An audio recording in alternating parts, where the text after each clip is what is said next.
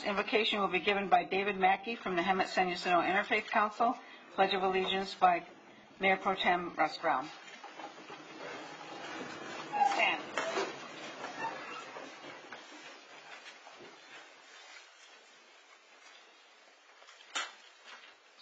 Prayer first, or the Pledge of Allegiance? Prayer. Our Father in heaven, we come before Thee in prayer. We're so grateful for all that Thou hast done for us, for we know and recognize that Thou art the provider of all good things. We're grateful for this wonderful country we live in and the freedoms we enjoy. We're grateful for this beautiful valley we live in and a wonderful blessing it is to us. We pray for the members of this community that they will obey the laws of this community and treat each other with kindness and civility. We thank Thee for the leaders of this community. Wilt Thou bless them and help them in the decisions that they must make, that they will make those decisions that will benefit the community, that will prosper and grow. And these things we say in the name of Jesus Christ. Amen. Amen. Please join me in the Pledge of Allegiance to the flag of our nation. I pledge allegiance to the flag of the United States of America and to the republic for which it stands, one nation, under God, indivisible, with liberty and justice for all.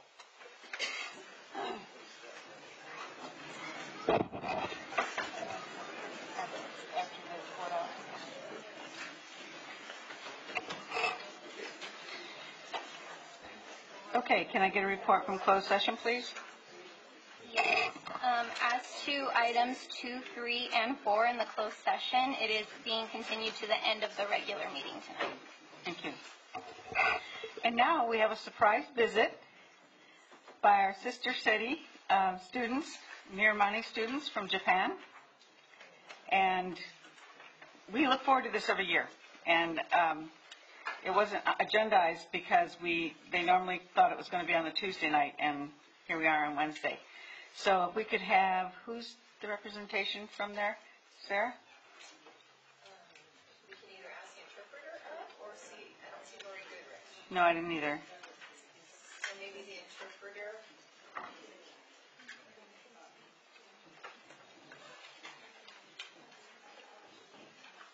Would you like to introduce your students?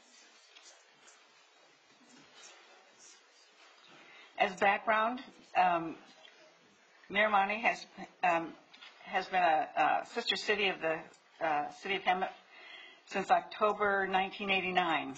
So for 30 years, we've had this relationship that we've thoroughly enjoyed.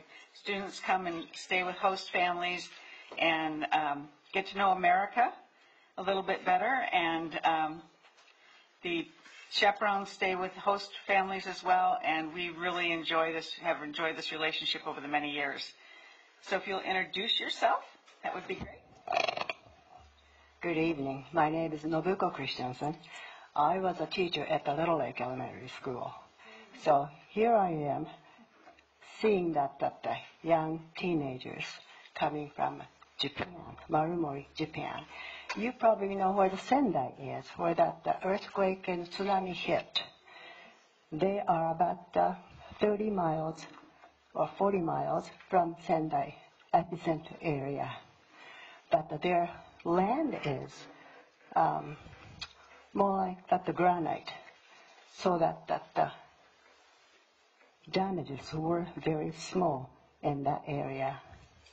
And there, because of the inland inland small town, they did not have that tsunami damages. But anyhow, they are happy 13, 14-year-old 8th graders and 3 chaperones. I would like them to stand up. みんな立ってください。日本からいらした方立ってください。 And if you'll come up so we can get a picture as well. We always like to get a picture of the students that have come out. And I understand this is the first time to America for the chairman of Miramani in Japan. The city councilman. City councilman.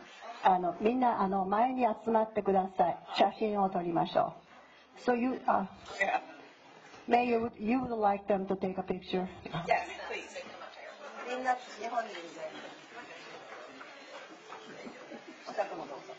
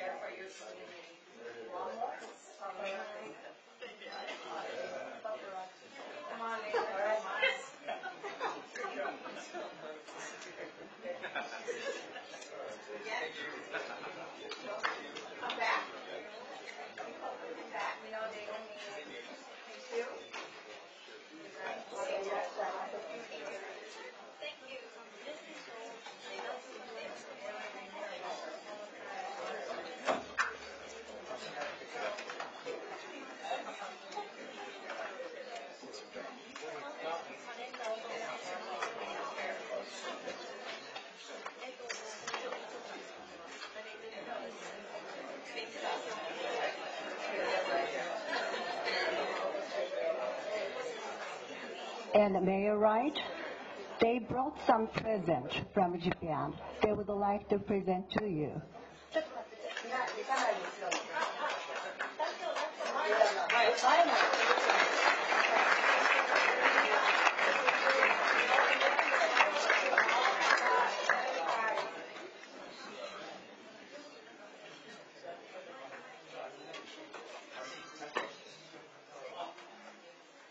They want to send up.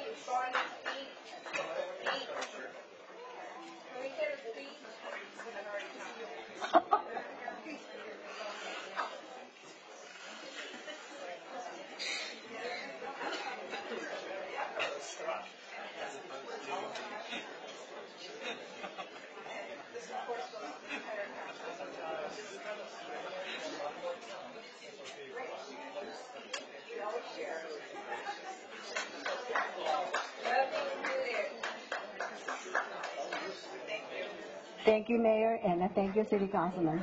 Thank you for this opportunity. Thank you.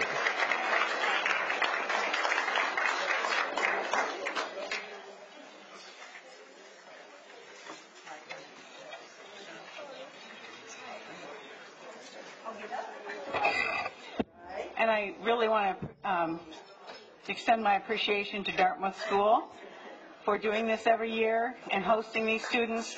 Thank you so much. It really means a lot to the community and the city.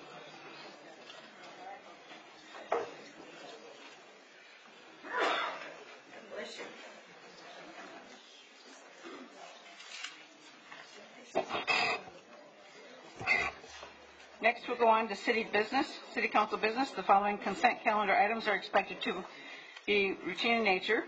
They will be acted upon by the city council at one time without discussion. Any city council member, staff member, or citizen may request removal of an item from the consent calendar for discussion. Sarah, do I have anybody that wants to pull an item? Is there any staff? Yes, item 12, please, Mayor. Okay. Item 12 is being pulled. And how about council?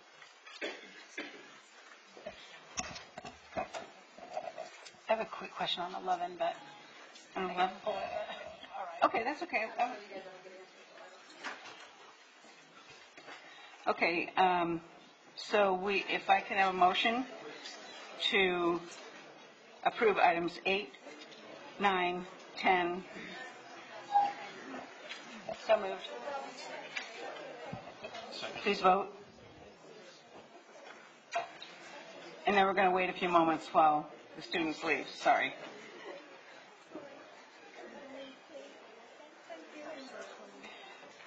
And that comes at 5-0. Item number 11, Carly? Yeah, the temporary extending the terms for the certain commissioners. I know we talked about having the new, and I'm sure that, I just don't know, but we were talking about having the new committee. And so the planning commission isn't going to be gone, but you guys want to, maybe you, Sarah, you want to extend that also? Yes, we do want to extend that. We are asking to extend hold on, sorry about that. The Planning Commission as well, because they did not receive many new applications. They had one resignation, and based on your action last time, without us making any reappointments, we will actually be at 2 members and have no quorum on April 1st. They also have a couple big projects coming, so we're just asking for 2 more months to get through John Gifford's resignation. We do have a term expiration that Lori Van Arsdale is just covering, and so give us 2 months, we'll know better what we were going to do with the infrastructure committee, and then we can move forward on requesting applications for that committee. Okay, perfect. Okay? Thank you. Thank you. All right, I'll move to approve. Okay, may I have a second? Second. Please vote. Carly. Okay, and that passes 5-0. Going on to item number 12. Yes, Chris Jensen, our Public Works Director, has some items she'd like to clarify for the council and the public. Thank you, Jensen. Mr. Lopez. Mayor, council, good evening. We actually had a handful of minor changes to the agreement that was attached to this staff report. And so we want to go ahead and get that exchanged out. At the request of council in the past, you've actually got a red-lined agreement that also has some really pretty blue highlights in it that will point out those changes. While I'm up here, though, I just wanted for you as well as for the public to just kind of hit some highlights in terms of this item.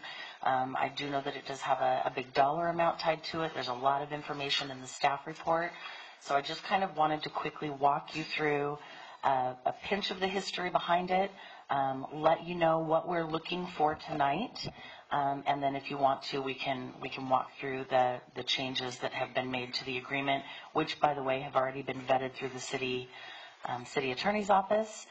They really are kind of non-substantial changes, and if there's questions about that, Stephanie can help us with that.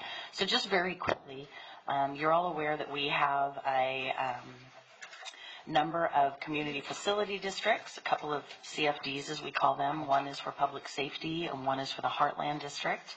And we also have over 50 lighting and landscape maintenance districts. And these special districts serve to provide revenue for us to be able to perform maintenance in city public right-of-way, to provide public safety services, and the funding for those come from assessments that are made to properties that are tied and get a direct benefit from those districts. So in terms of kind of what it takes to administer that, we have annual services that we have to perform. We have to go through and look at every single district budget. We literally have close to 60 separate budgets that we look at. There's submission of information to the County of Riverside Assessor's Office so that they can collect those assessments for us. And we also have things like weed abatement assessments and items like that we have actually been contracted for about the last 4.5 years with a company by the name of Somas. I'm sure that you've heard that name before. What we found out in December, and it was on some fairly short notice, is that Somas was actually transitioning out of providing those services. One of the good news pieces to that, though, is that the transition meant that their staff was remaining locally and moving to a new company called Harris & Associates that would be providing those services. So while we weren't quite prepared to make the transition on December 31st, we only had a couple of weeks' notice. We have been working, and through direct negotiation with Harris, we have actually secured a new agreement that has costs associated with it that are actually less than we previously had with Somas. And what we are looking to do tonight, the support that we have received from the staff that is now Harris staff, is critical for us to get through this budget process that we're in the middle of. In addition, they also are assisting us with many active projects that we have on the table. So for example, the SCE streetlight acquisition, they're assisting with the initial pieces of the McSweeney development and the Cactus Valley Wash CFD. So there's a lot of kind of active parts that if we were to yank and put a new company in right now, we would have about a 6 to 8 month learning curve. So we were actually happy on the staff side to hear that we would be able to retain members that we've already established a rapport with, that we have a great working relationship with, and that come understanding what can be our very complex and complicated processes, and as well as just that institutional knowledge and historical knowledge of each of our districts. And believe me, they each have their own history. So with that said, we negotiated an agreement for services. The recommendation on the staff report, you'll see, has a request to approve an amount of $338,000, or $338,262.61. What I want to be really clear about is that this amount actually represents the full 5 years of this contract. Sure. Tony, could you go out in the hallway and have your discussion, because it's kind of hard to hear her and listen to you as well. Thank you. Sorry. So the amount here that you see in the recommendation in number 1 is to approve the award of the agreement in the full amount of the agreement. What we wanted to do, we've had requests from council in the past. I know that there's been some concern over amendments continually coming back. So we've taken a different approach with the staff report. In the agreement, we've actually included the not to exceed amount for the full 5 years, but we are actually only going to be administratively awarding the initial term, which is 3 years. We just want council to know the not to exceed amount for the full 5 is the 338. There is a table in your staff report that actually breaks down kind of the cumulative amount and shows you where that comes from. The other piece of the puzzle with acknowledging this 5-year amount is it locks in the pricing for us. So when we're talking about budgets and we're wondering what to expect from these contractual increases that we've talked about, we've already got it dialed in. So that's where that big number came from. I just wanted to make sure everybody understood that, and it is at a savings. Lastly, just to be very clear, the services that we're locking the amount in for are for the annual services, for our budgeting services that they do for us annually as the city. They've also provided unit pricing and hourly costs when we're talking about things like new formations of districts. Those are separate from this amount, and those, much like the plan check fees that are charged to developers, when a developer comes in to form a district, they're actually responsible for the amount of the formation. We take a deposit, and that work is paid for out of those deposits.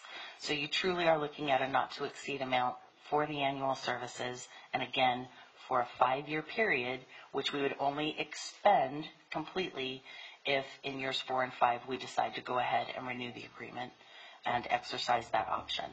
So there's a lot going on here. I thought I had to come up here anyway. I might as well just kind of give you all the pieces of the puzzle. So, Well, first of all, I want to say we had an earlier discussion on this item because I had some questions about it that I asked Chris about.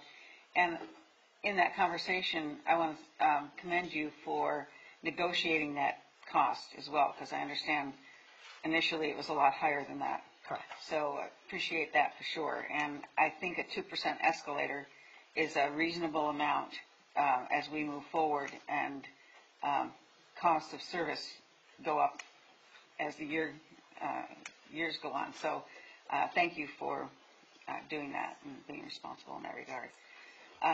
Does council have any other questions for Chris on this item?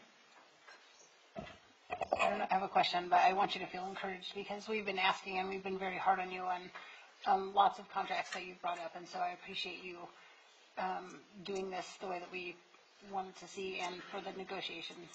Thank you. Thank you. Is there any public comment that anybody wants to make on this item? Hearing none, may I have a motion and a second, please? I'll move to approve. Second. Please vote. And that passes 5-0. Thank you, council.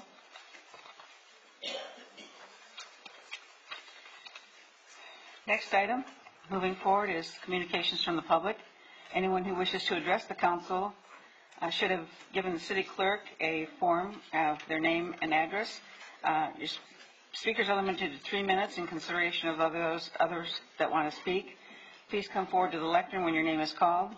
As you know, state prohibits the city council from discussing any item not on the agenda except for brief responses and statements made or questions posed to the public. In addition, we may ask a question for clarification, provide a reference to staff or other resources for factual information, or if necessary, request staff to report back at a subsequent meeting. Sarah, do we have any requests to speak? We do. Your first speaker will be Connie Clark, and she will be followed by Donna Barnett. Please be prepared to speak if you're the following speaker. Good evening. I would like to introduce myself. I'm Connie Howard Clark. I was born and raised here in Hemet. About mid-70s we moved, and recently my father passed away and I inherited his home, and I came back to the place I consider my home. For the past 30 years before that, I resided in Fortuna, California, which is in Humboldt County, and that is known to most of the world as the Emerald Triangle. I have a BA in history. I've been married to the same man for 34 years. He is a retired law enforcement. We were very active politically and socially in the community there. I have 3 grown children, 11 grandkids. My work experience is that I was a medical administrator for many years. I was a business owner, and I also was a substitute teacher for junior high students. I also participated in coaching junior high girls softball. I lived in Humboldt when the mom and pop growers were pretty much non-seen. I stayed in Humboldt for 30 years, and I have seen it what it's gone to today. Back in 1985, a pound of marijuana sold for approximately $3,500.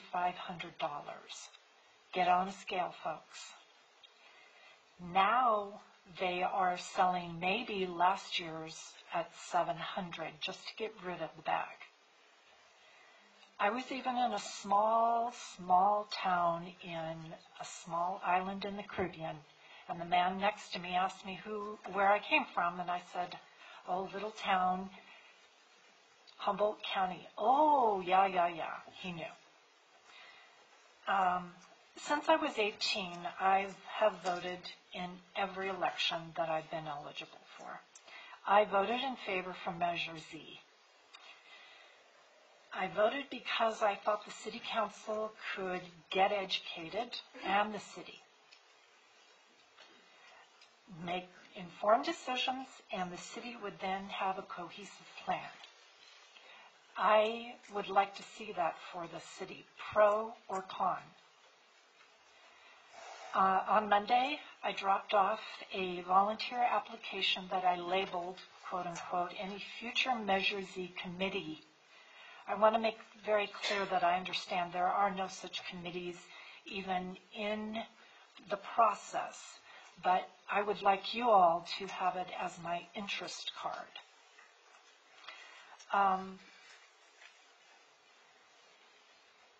I know this is a bad time. I know there's a lot of turmoil, and I know there's stuff going on. I'm not into that. Ms. Clark, can you wrap it up? Your time is up. If you can just add a couple more sentences. Yes, but we are in March and April, and so January 2019, you guys gave yourselves, or we have, until December 31st, 2020. I would like to see the council move forward on this. You all With my students, we crammed at the end. Please don't let the city cram at the end. I would respectfully submit an interest in the committee, and I would like to see us move forward so that we are not caught cramming at the end. Thank you so much.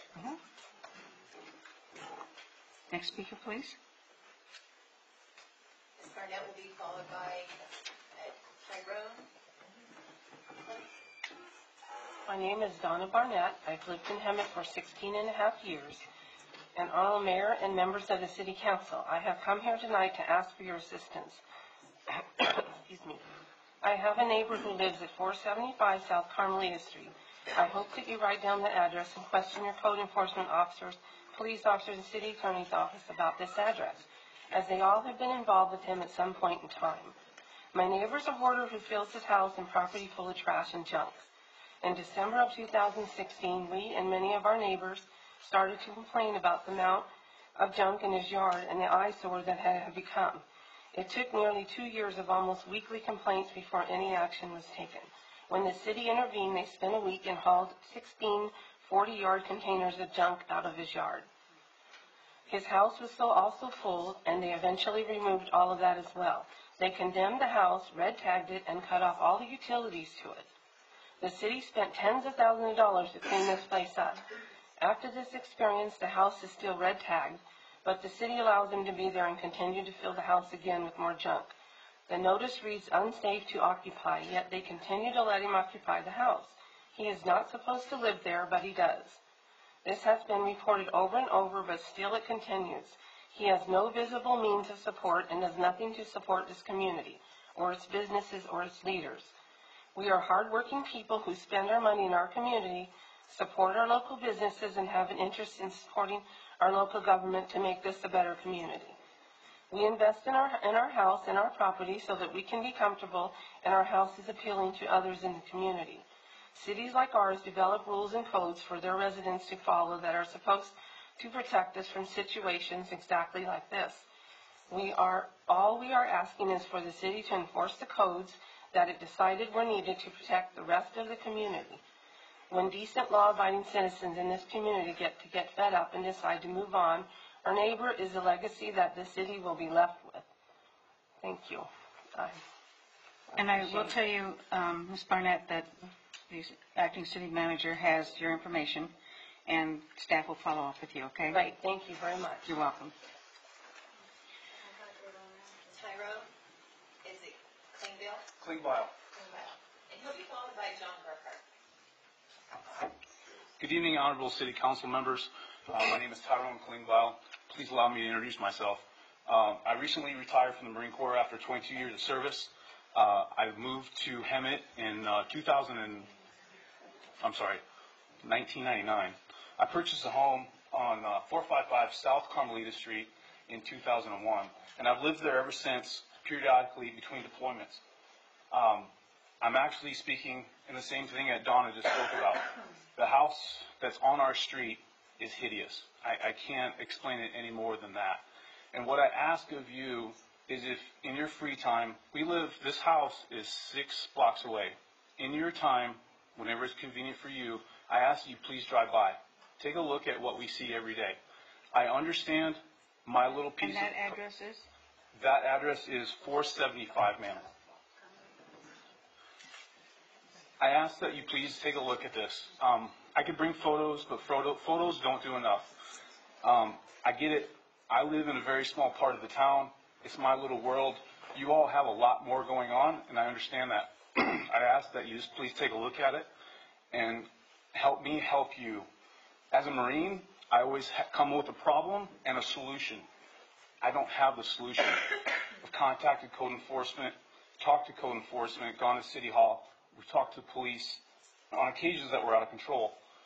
I don't have the answer. So if you could help me out with that, I would very much appreciate it. Right. And as I mentioned to Ms. Barnett, that Chris Lopez has the information, and he'll follow up with staff on that, okay? Thank you very much. Thank you for coming out.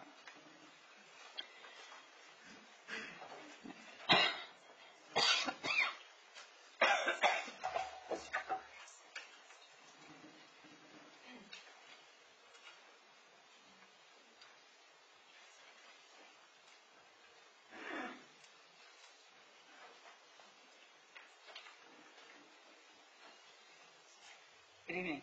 Yes, my name is John Brookhart. I'm the former Code Enforcement Commissioner for Pasadena, Rose Bowl, Tournament of Rose, all that stuff.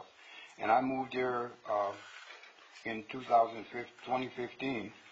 And the members of the Seattle Basin residents that are watching this tonight, I am no longer going to be able to represent you with the Basin because I have decided to do some other things because I'm not sure that we're actually being taken seriously, even though we're responsible for the school, the street being open so that people can go to the schools for the last 2 months where they probably would have been closed due to the rain and the disaster of Basin and stuff. We have tried to let the city let us know that we should be, they should say something nice about us instead of just using the word Basin. Last week, I got a call from Chuck Washington's office asking me that somebody had asked if I would be interested in being on some commission dealing with the flood control. And I said, I would probably be honored, but I would not feel that the city council or the city of Hemet respects me enough to think that I could do that job because they have never mentioned anything about us or me or the people that have made it possible for that zoning thing. And we have been responsible for making sure that the school district does not keep flooding that place because the Basin has to go from the school district down to us, and we don't get any response from anybody. So I am not sure I could handle that without actually having the city council feel that I am good enough to represent the city in the sense of doing something for the commission, but it's not a problem. So I made that thing up for you that shows everything that you've done for us and everything we've done for you, and that Hemet is the largest school district in California. And it should be respected and things should be done for it. Those of you that had kids go to that school, if you saw the water and you saw the damage, cars were flooded on our street, in the street, and when we tried to talk to you about it to try to work something out with the county, you don't have to pay anything for that stuff. They got to pay for it. This is a disaster. Anyway, thank you, and I probably will never come before you again unless I'm asked by somebody specific. Councilmember Percival, do you have a question for clarification? I do want to make, more of a comment. First I want to thank you for coming out. And I do want you to know that I'm the one who contacted Chuck Washington for him to reach out because I'm the one who made the recommendation for you to be on a commission for the county. And that's why his office called you. Okay. So I just want you to be aware of that. Well, thank you very much. You're very welcome. Thank you, Mr. Burkhardt. Do we have another speaker? We do. We have a few more. So the next one is Pebbles Marino, and she'll be followed by Howard Rosenthal.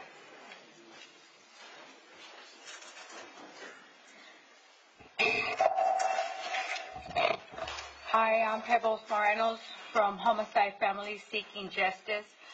Bonnie, I know you got my little thing I posted on your face about homicide awareness. Governor Brown, before he left office, said every community should honor homicide families. Any victim that died to homicide should be honored in their community.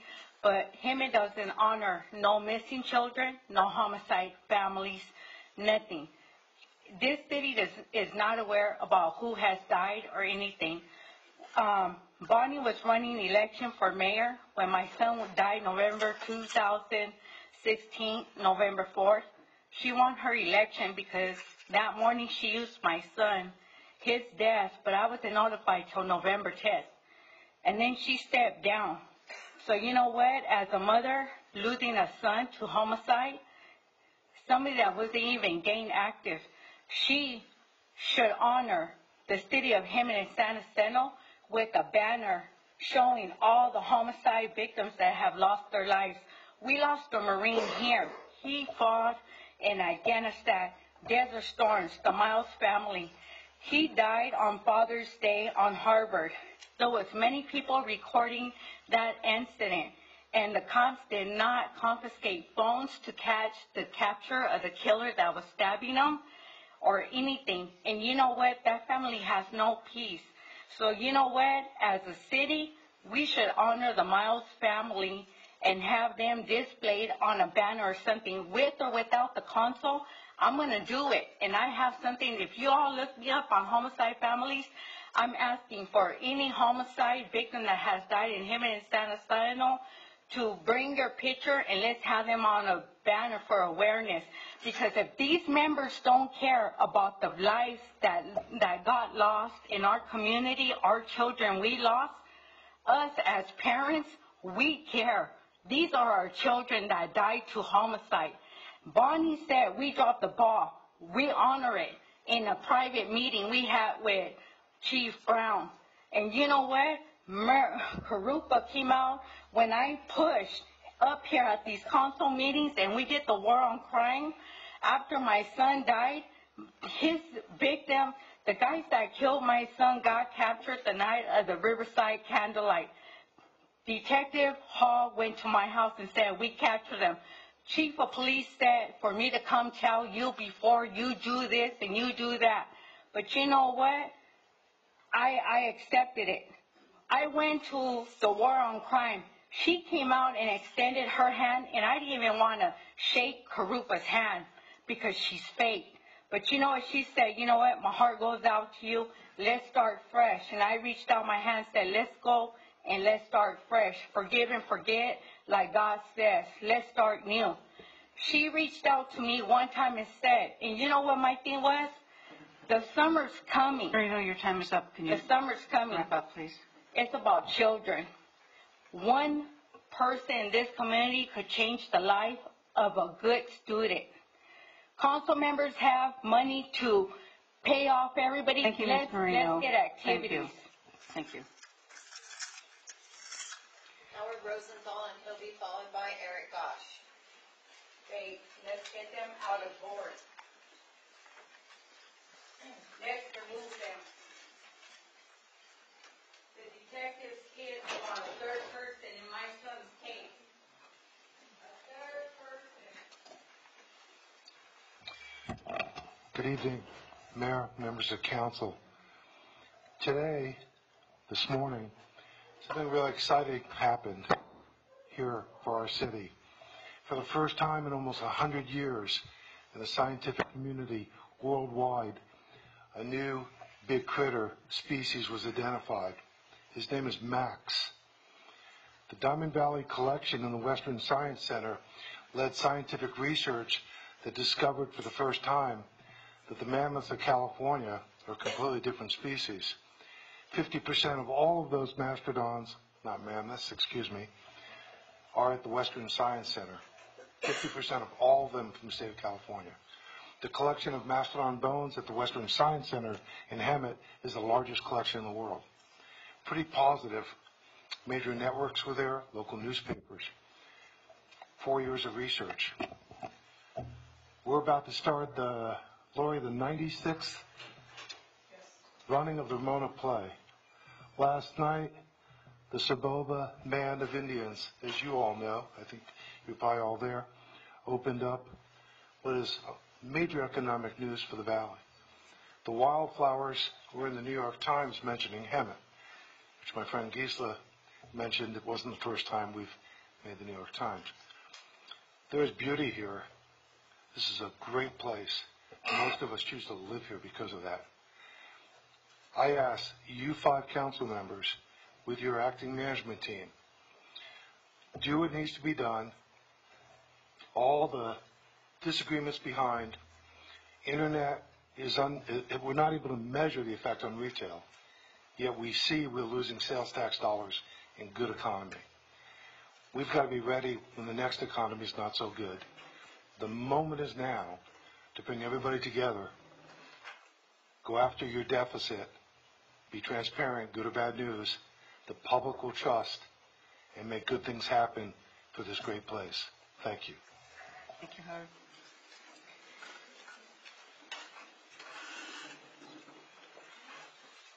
Eric Gosh will be followed by Sharon Juber.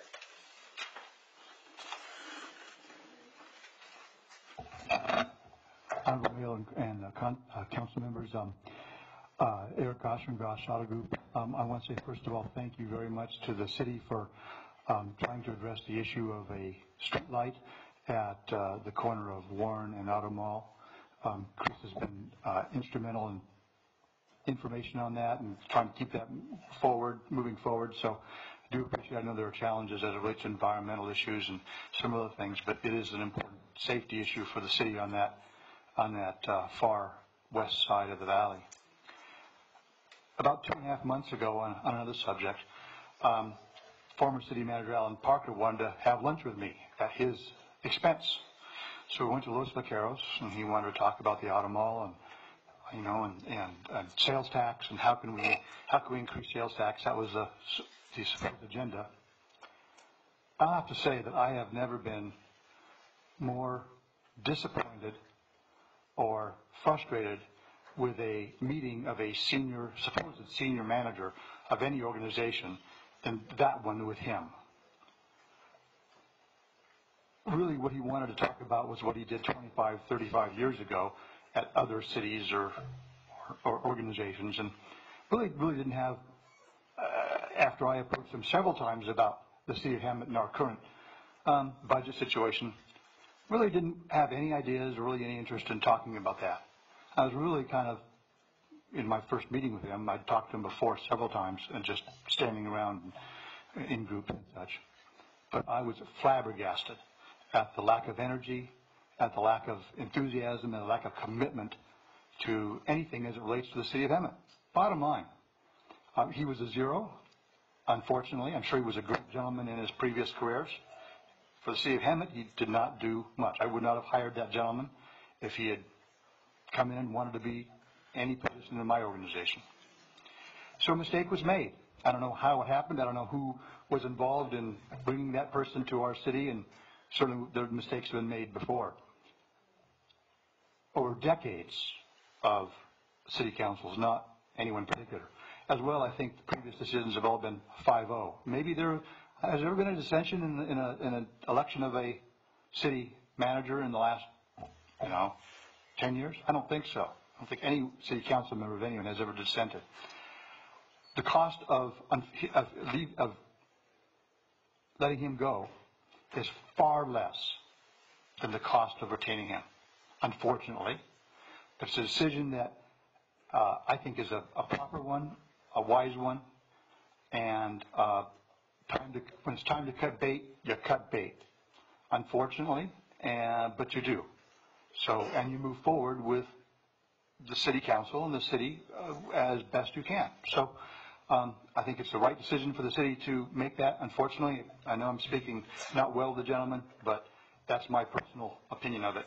And I hope the city can work together to find a qualified city manager that'll lead us in the future. That is your most important job. Your most important job is hiring a qualified person.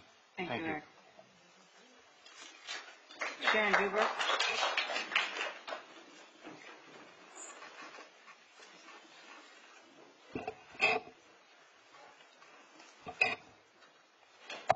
Good evening. Thanks to Howard and Eric, they made this easy for me. They set the stage because I want to speak to the same thing. I commend all of you on an extremely difficult decision that you had to make on March the 12th to terminate an unproductive senior executive in our city. My name is Sharon Duber. I've lived in this city for 15 years. I live in Four Seasons. And as most of you know, I've been fairly active in our city. Was privileged to be part of the GPAC committee back when we were working on the general plan that rolled forward, I believe, in January 2012. Robin's not looking this way, but I think it was January 2012. My memory serves. I want to commend you on a difficult decision, and in moving forward, I echo Howard Rosenthal word for word. Let's put the past behind us. The window is short. I personally would not like to see us repeat where we've been in the last, I would say, 10 to 15 years. I love this city. I honestly have wanted to leave a couple times, but I'm still here. And I love it for all the reasons that Howard stated. It's a beautiful valley with a lot of good, earnest, sincere people in this valley. And I believe that you've made a correct decision. For the moment, I'm speaking to Agenda 7 in closed session to appoint your interim city manager of Chris Lopez. I'm hearing good things, that he's proactive, working diligently on a budget to move us forward, and just want to be on record to say that I applaud your effort, and thank you. We'd like to see more of it. Thank you. Thank you. That was all. Okay, next item on the agenda, discussion and action item. Number 13, allocations of 2019-20 program year community development block grant, CDBG entitlement and previously unexpended funding. Good evening, Mayor and Council. I'm here tonight to present the Ad Hoc Committee's 2019-2020 CDBG funding recommendations. This year's CDBG process began with application workshops that were held on November 7th and 8th. 3 public service applicants attended, and 4 city departments were represented at the workshops. The city received a total of 10 applications, totaling almost $1 million. At the meeting on Tuesday, December 11th, the city held a public hearing at the regular council meeting to receive comments and views on housing and community development needs. At that meeting, the ad hoc committee, comprised of Mayor Pro Tem Brown and Councilmember Percival, was reactivated. The ad hoc committee reviewed the applications and selected funding recommendations in March of 2019 for full council approval. The funding recommendations were attached to the staff report for your review. And at this time, it's requested that the full council approve the 1920 CDBG funding recommendations as presented in the report for incorporation into the draft 1920 annual action plan. The draft plan needs to be completed and available for the required 30-day public review and comment period no later than Monday, April 1st of 2019 to meet the subsequent CDBG 1920 program funding deadlines. Following the 30-day public review, this matter will return to the City Council for a mandatory public hearing and final council adoption. Submission to HUD of the final 1920 annual action plan must occur before May 15th of 2019 in order for the city to receive its CDBG funding for the year.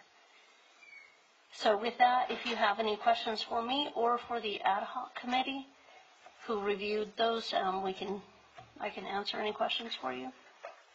Anybody have any questions?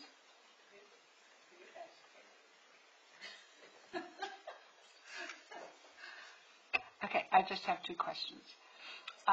One is on from the City of Hemet Community Development for Crime-Free Housing Program, that the amount requested is $35,000 and yet you're awarding $40,500. Why? Do you want to answer? Go ahead. Okay, so we increased because there was additional funding available, so they asked for less, we had more available, we added it to it. And what is that going to do? What is that program? It's going to give them more, I've only been to one of the meetings. They hold the meetings at the Association of Realtors office, open to the public, and it will give more opportunity for him to come out and... This is for John Smart? Yeah, crime-free housing. Okay, all right. And the second is on Valleywide Recreation and Park District, the $75,000. What exactly is that for Jerry Searle Park? And why them?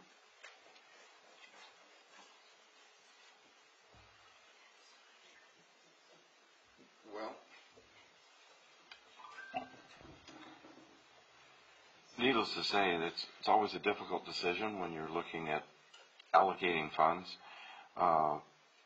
The particular aspect of Valleywide, we felt that they were receiving a fair amount of revenue sources and doing a number of good things. But in light of having to balance and compare, we just felt that it was appropriate to give them a little bit less. But what are the projects? Excuse me. I guess that's the main question. What projects and what improvements are they going to do to that park? Do we know? I would have to look back in my binder here. I believe Tiffany, our accounting manager, has the answer to that. It's to make the park ADA compliant in the ramps, the restrooms, to make it more accessible. Okay. And then to let you know, back on, for the crime-free housing too, our intent was to utilize some of the funding to internally fund some of the positions when the gals' times are, when they're used to work on the program itself. We can cost off some of the admin expenses to the CDBG fund versus the general fund. Thank you. Is there anybody on the public that wishes to speak on any of these items? Craig Schultz.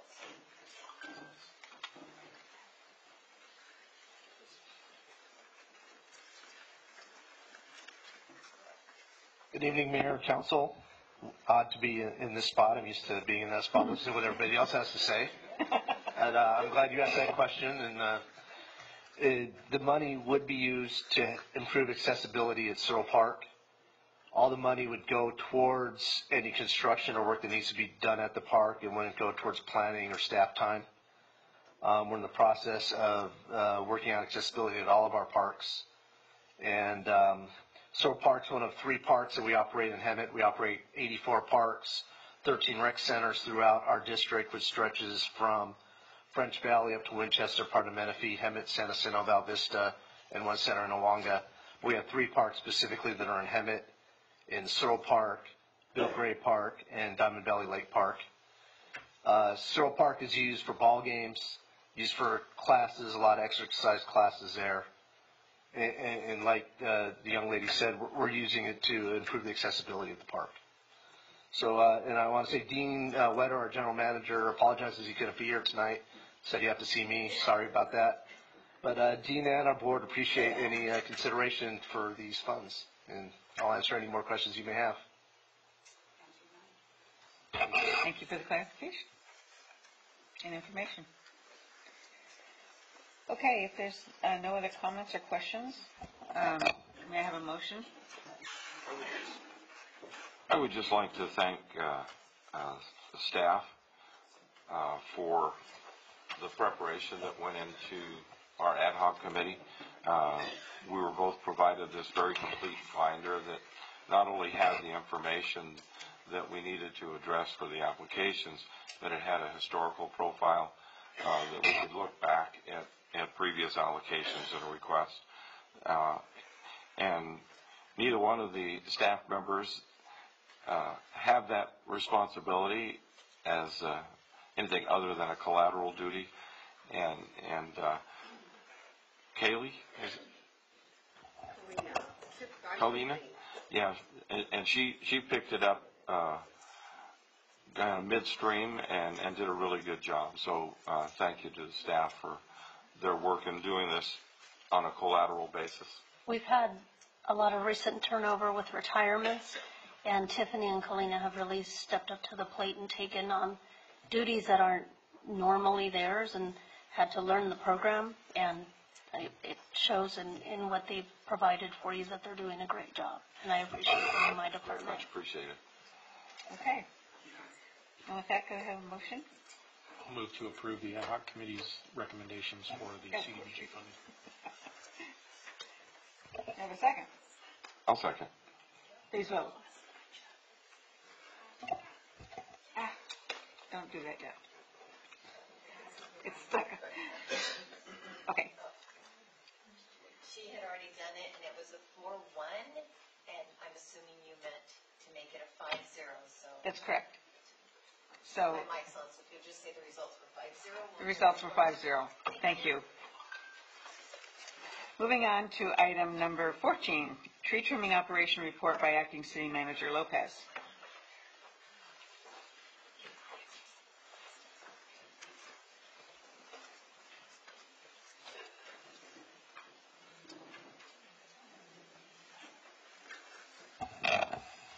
Good evening again. By way of background, I want to provide some more information on this item. At At the Mayor and City Council meeting of November 13, 2018, the City Council directed staff to look into the tree trimming operation and provide information related to contracting options.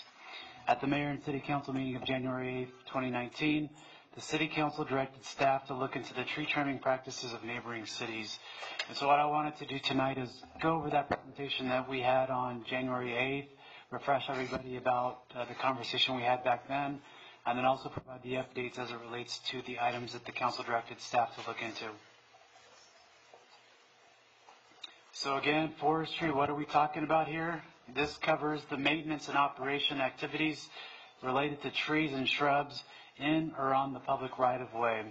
And so part of that comprehensive program includes forestry planning, inventorying species and condition, planting, pruning, and of course removal of dead, diseased, and hazardous trees.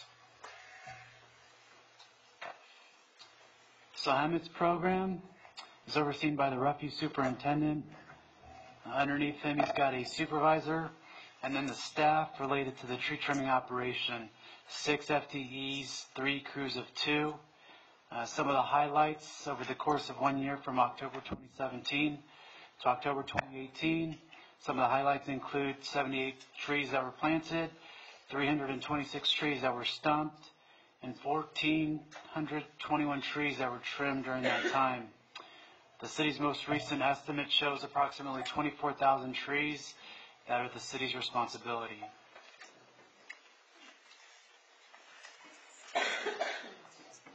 So as you'll recall, the tree trimming program is covered through multiple different funds. As you'll recall from our earlier budget conversation, we've got other funds, pre-218 district, assessment district, that contributes to the portion of that cost, as well as post-218 assessment districts, and a general fund component of approximately $151,898. And you can see that personnel-wise, 58% of the budget is allocated for personnel. An additional amount is for maintenance and operations, and some internal service funds of liability fleet of about 33%, or $343,820, for a total program cost of just over $1 million.